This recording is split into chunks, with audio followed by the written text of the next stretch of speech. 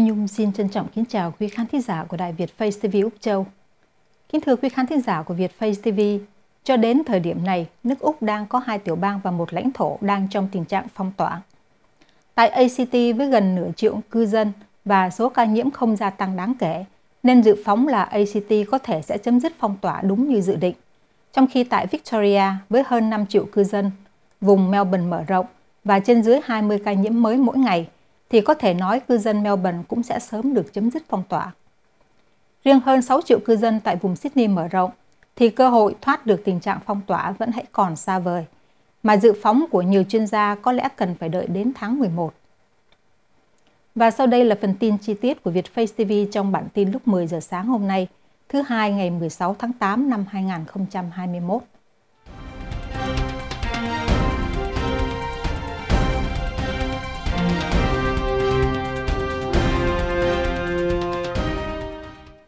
Đại dịch COVID-19 tại New South Wales, khu đô thị Sydney mở rộng có thể phong tỏa tới tháng 11 năm 2021.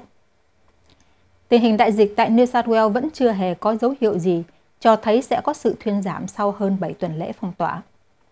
Trước bối cảnh này, chuyên gia về dịch tễ học giáo sư Tony Blakely thuộc Viện Đại học Melbourne cho rằng khu đô thị Sydney mở rộng có thể sẽ phải tiếp tục bị phong tỏa cho đến tháng 11 năm nay, sau khi có đủ 70% cư dân trên 16 tuổi được chủng ngừa 2 liều.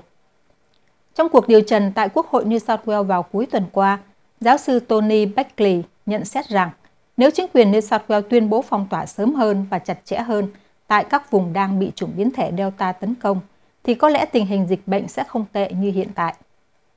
Cũng theo lời giáo sư Blakely, thì với việc chủng biến thể Delta đang lan rộng như hiện nay, vùng đô thị Sydney mở rộng sẽ ít có khả năng chấm dứt phong tỏa trước tháng 11, là mốc điểm mà ông dự trù là New South Wales sẽ trở về mức độ 1, tức là mức độ thấp nhất trong thang kiểm soát dịch COVID-19 tại Úc. Giáo sư Tony Blakely còn dự báo rằng New South Wales sẽ phải triển khai các biện pháp kiểm soát dịch bệnh trong ít nhất là 100 ngày nữa. Điều này có nghĩa là New South Wales cần phải loại bỏ ý tưởng đưa số ca COVID-19 lây nhiễm trong cộng đồng xuống mức zero, trước khi cả nước Úc đạt được tỷ lệ 70% hoặc 80% cư dân trên 16 tuổi được chủng ngừa đủ 2 liều. Tuy vậy, giáo sư Tony Blakely cũng cho rằng mặc dù các biện pháp kiểm soát dịch bệnh sẽ vẫn được tiếp tục, song có thể không cần phải kéo dài việc phong tỏa chặt chẽ cho đến Giáng sinh năm nay. Trong khi đó, giáo sư dịch tễ học Peter Collignon thuộc Trường Đại học Quốc gia ANU ở Canberra cũng đã dự báo không chỉ riêng thành phố Sydney mà nhiều địa phương tại Úc cũng sẽ phải duy trì các biện pháp kiểm soát dịch bệnh cho đến ít nhất là tháng 4 năm 2022. New Zealand công bố lộ trình mở cửa biên giới từ đầu năm 2022.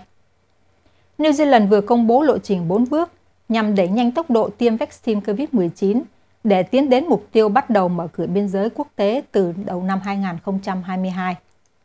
Theo tin từ Thủ tướng Jacinda Ardern cho biết là New Zealand sẽ mở cửa biên giới và cho phép công dân các nước khác nhập cảnh bắt đầu từ năm sau, theo một lộ trình 4 bước vừa được công bố sáng hôm qua 12 tháng 8. Kế hoạch ngăn chặn dịch bệnh COVID-19, tăng dốc chương trình tiêm chủng vaccine quốc gia và mở cửa biên giới của chính phủ New Zealand được xây dựng dựa trên đề xuất của một nhóm các chuyên gia y tế cộng đồng của nước này. Theo lộ trình mở cửa biên giới vừa được công bố, New Zealand đang triển khai giai đoạn đầu tiên của kế hoạch này, đi kèm với các biện pháp kiểm soát chặt biên giới quốc tế, phong tỏa các khu vực có ca mắc COVID-19 và tiêm chủng có mục tiêu. Trong giai đoạn 2, nước này sẽ tiến hành tiêm chủng cho nhiều người hơn, đồng thời thử nghiệm mô hình tự cách ly tại nhà. Trong giai đoạn 3, việc tiêm chủng tiếp tục được tăng cường, đồng thời nới lỏng phong tỏa và quản lý dịch bệnh dựa trên các đánh giá về mức độ rủi ro. Cuối cùng, trong giai đoạn 4, New Zealand sẽ mở cửa biên giới để đón du khách quốc tế đã được tiêm phòng và không đến từ các nước có nguy cơ dịch bệnh cao. Cơ quan y tế cũng sẽ điều chỉnh khoảng cách giữa 2 mũi tiêm vaccine Pfizer lên 6 tuần thay vì 3 tuần như hiện nay, để đẩy nhanh tốc độ bao phủ vaccine. New Zealand hiện chỉ sử dụng vaccine Pfizer cho chương trình tiêm chủng quốc gia. Thủ tướng Jacinda Ardern tuyên bố từ nay đến cuối năm, chính phủ sẽ phấn đấu tiêm vaccine COVID-19 cho nhiều người dân nhất có thể, đồng thời thử nghiệm mô hình tự cách ly tại nhà đối với những người đã được tiêm chủng. Theo bà Ardern, chương trình tiêm vaccine sẽ lần lượt mở rộng cho các nhóm tuổi. Từ ngày 13 tháng 8, nhóm dân số trên 50 tuổi sẽ được tiêm vaccine từ ngày 1 tháng 9. Mọi người trong độ tuổi tiêm chủng sẽ được tiêm vaccine. Đồng thời, Thủ tướng Ardern cũng cho biết, trong thời gian tới, những du khách đã tiêm chủng đầy đủ và đến từ các quốc gia có nguy cơ dịch bệnh thấp khi nhập cảnh New Zealand sẽ không phải cách ly tập trung. Thay vào đó sẽ được cách ly tại nhà. Trong khi đó, những người chưa tiêm vaccine và khách du lịch đến từ các quốc gia có nguy cơ cao sẽ vẫn phải cách ly tập trung đủ 14 ngày sau khi nhập cảnh New Zealand. Theo số liệu của cơ quan y tế địa phương, tính đến ngày 10 tháng 8, gần 1,5 triệu người New Zealand đã được tiêm một mũi vaccine, tương đương hơn 34% dân số trên 16 tuổi, hoặc hơn 28% tổng dân số. Trong đó, gần 850.000 người được tiêm đủ 2 mũi vaccine, tương đương hơn 20% dân số trên 16 tuổi, hoặc gần 17% tổng dân số. Với tốc độ tiêm chủng như hiện nay, dự kiến New Zealand sẽ hoàn thành tiêm đủ 2 mũi vaccine đối với toàn bộ dân số trên 16 tuổi vào cuối tháng 12 năm nay. Đại dịch COVID-19. Các khoa học gia tại Vương quốc Anh dự đoán 4 kịch bản tương lai về COVID-19. Một nhóm cố vấn khoa học của chính phủ Anh đã đưa ra những dự đoán về các kịch bản tương lai của đại dịch COVID-19. Nhật báo South China Morning Post ngày hôm qua đã dẫn báo cáo của nhóm cố vấn khoa học khẩn cấp của chính phủ Anh, gọi tắt là SAGE. Trong đó đưa ra 4 kịch bản dự đoán về một tương lai mà COVID-19 sẽ vẫn tồn tại. Đồng thời khuyến nghị giới chức các nước nên lên kế hoạch đối phó với một biến chủng nguy hiểm hơn hoặc một biến chủng có khả năng kháng vaccine. Kịch bản thứ nhất, theo các nhà khoa học này, các biến chủng trong tương lai có thể kháng vaccine bằng một loại protein đột biến khác để liên kết với các tế bào của con người. Theo một báo cáo của nhóm được công bố vào ngày 26 tháng 7, nhiều loại vaccine COVID-19 hiện nay hoạt động bằng cách nhận ra protein đột biến. Kịch bản thứ hai là nguy cơ xuất hiện của một biến chủng gây tỷ lệ tử vong tương tự như hội chứng hô hấp cấp tính nghiêm trọng SARS ở vào khoảng 10%, hoặc hội chứng hô hấp cấp Trung Đông, tức là MERS, với khoảng 35%. Thứ ba là có khả năng hai biến chủng khác của COVID-19 có thể tái kết hợp và gây ra các ca nhiễm và tử vong nhiều hơn. Và cuối cùng, nhóm SARS này cũng đã dự đoán kịch bản trong đó độc lực của virus có thể giảm dần khi nó thích nghi với vật chủ là con người. Một nhà dịch tễ học từ Đại học Hồng Kông cho rằng, trong 4 kịch bản mà nhóm SAGE đưa ra, thì khả năng đáng lo ngại nhất là nguy cơ biến chủng có thể kháng vaccine. Tuy nhiên, vị chuyên gia này cho rằng những người đã tiêm chủng có thể được bảo vệ khỏi nguy cơ bị nhiễm nặng. Vì vậy, các ca nhiễm đột phát sẽ có xu hướng nhẹ hơn và từ đó có thể xem COVID-19 giống như bệnh cúm mùa. Đại dịch COVID-19, gần 100% người đã tiêm đủ 2 liều vaccine sẽ không tử vong vì COVID-19. Theo số liệu mới của Cơ quan Kiểm soát Dịch CDC tại Mỹ và đã được hãng tin CNN loan tải, thì hơn 99,99%, tức là 100% số người đã tiêm đủ 2 liều vaccine chống virus COVID-19 sẽ không phải nhập viện hoặc bị tử vong nếu chẳng may nhiễm dương tính với COVID-19. Dữ liệu làm nổi bật những gì mà chuyên gia y tế hàng đầu đã nhấn mạnh. Vaccine COVID-19 rất hiệu quả trong việc ngăn ngừa bệnh nghiêm trọng và tử vong do COVID-19 và là liều thuốc tốt nhất để kiềm hãm đại dịch và tránh tan thương. Trước đó, CDC đã báo cáo 6.587 trường hợp mắc COVID-19 sau khi đã tiêm chủng, tính đến ngày 26 tháng 7 năm 2021, bao gồm 6.239 trường hợp nhập viện và 1.263 trường hợp tử vong.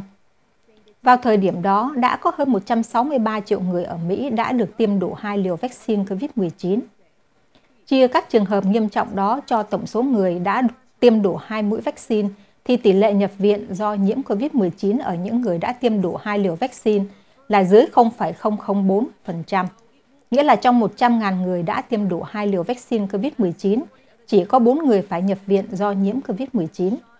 Đồng thời, tỷ lệ tử vong do nhiễm COVID-19 ở những người đã tiêm vaccine đầy đủ tính ra là dưới 0,001%.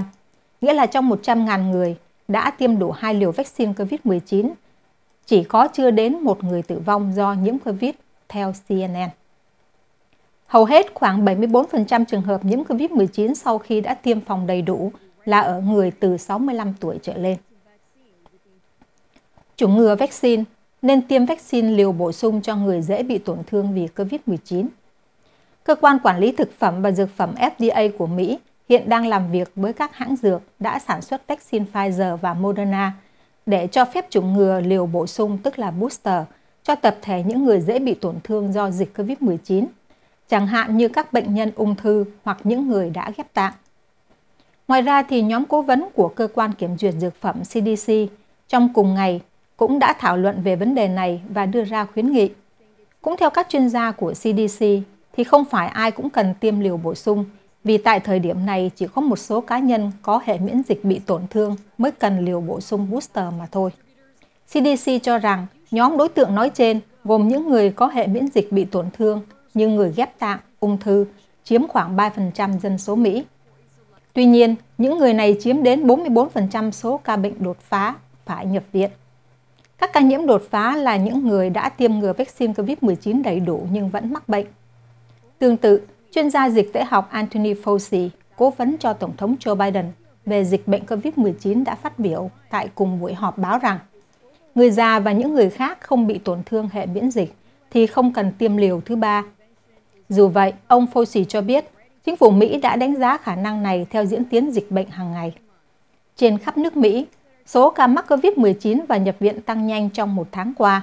Nhiều bệnh viện ở các bang như Arkansas, Florida, Louisiana và Mississippi đã hết giường bệnh, trong khi dịch đang bùng lên ở phía Nam và các bang như Oregon, Washington. Ngoài ra, thì một số nước khác như Israel, Đức đã lên kế hoạch hoặc bắt đầu tiêm liều bổ sung cho nhóm người dễ bị tổn thương, người già, trước lo ngại về sự lây lan của biến thể Delta. Đại dịch COVID-19, Hoa Kỳ có kế hoạch cung cấp 500 triệu liều vaccine Pfizer cho COVAX. Hoa Kỳ hiện đang lên kế hoạch cung cấp 500 triệu liều vaccine Pfizer cho Liên minh tiêm chủng toàn cầu Gavi, thường được gọi là COVAX, để liên minh này có thể phân phối cho các quốc gia đang phát triển, đồng thời đóng góp 500.000 đô la cho quỹ ứng phó COVID-19 của ASEAN. Trước đó, Ngoại trưởng Antony Blinken cũng đã thông báo đến nay, Hoa Kỳ đã chia sẻ hơn 110 triệu liều vaccine cho hơn 60 quốc gia. Ngoại trưởng Blinken nhấn mạnh rằng Mỹ cung cấp vaccine hoàn toàn miễn phí, không kèm theo các điều kiện kinh tế, chính trị. Mục tiêu duy nhất là cứu sống sinh mạng con người. Ông Blinken cũng lưu ý rằng Mỹ sẽ tiếp tục các cuộc thử nghiệm lâm sàng vaccine dựa trên khoa học, minh bạch, với quy trình kiểm định và sản xuất với chất lượng cao. Các nhà sản xuất vaccine COVID-19 của Mỹ cùng các đối tác quốc tế sẽ mở rộng quy mô ra thế giới thông qua đầu tư sản xuất vaccine tại các nước sở tại. Trong khi đó, thì một quan chức vaccine hàng đầu của Tổ chức Y tế Thế giới cho hay, WHO dự kiến tháng sau sẽ có quyết định về việc cho sử dụng khẩn cấp vaccine COVID của công ty Bharat Biotech ở Ấn Độ sản xuất. Vaccine này hiện chưa được cơ quan thẩm quyền dược phẩm nào ở phương Tây chấp thuận. Theo đánh giá của WHO, thì vaccine của Bharat Biotech là khá tiên tiến và các giới chức hy vọng có quyết định vào giữa tháng 9. Trong khi đó, thì các khoa học gia tại Ấn Độ nói rằng vaccine của họ có mức hiệu nghiệm khoảng 78%, nhưng có một số nghi vấn về hiệu quả trong thực tế, kể cả việc chống lại các biến thể COVID-19. Với bản tin vừa rồi, Nhung xin tạm dừng phần chương trình tin tức của Vietface TV. Xin cảm ơn quý vị đã quan tâm theo dõi. Nhung xin chào tạm biệt và chúc quý vị một ngày thật đẹp. Xin hẹn gặp lại quý vị trong chương trình tin tức của đài Vietface TV Úc Châu vào 1 giờ trưa nay.